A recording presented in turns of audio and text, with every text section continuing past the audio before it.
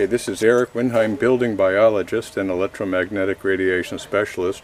We're here at a solar home in Rockland, and they got rid of their smart meter even though they have solar. Now I want to point out that SMUD says this isn't technologically possible, but we're going to have someone that's familiar with it step us through, and why don't you tell us what PG&E did for you here? So what PG&E did is they took our smart meter off, put our dumb meter on. They needed an extension kit here because the dumb meter does not connect to the bus bars as the smart meter does. So that's what this green part is. It's an adapter. Yes, basically. And then they had a landline brought in so they can call the meter on a landline instead of over Wi-Fi.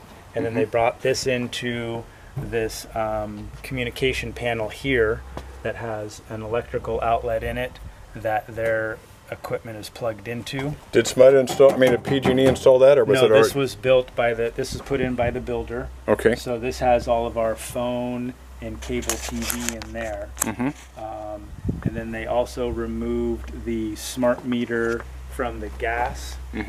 And now they come out and physically read it on their rotation. And the reason you got rid of the smart meter was, because of the negative effects it has on the human body. Yeah, okay, good. So let's follow this inside and see what else we got. So this is the other side of the panel. This is where PG&E brought their power source in and plugged it into the outlet. This goes into the communication panel where the landline is plugged into. And then you still have solar, and you're still able to benefit from solar.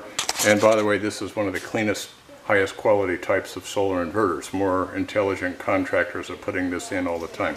Okay, well, thank you very much. That's very appreciative. Anything else you want to say about this?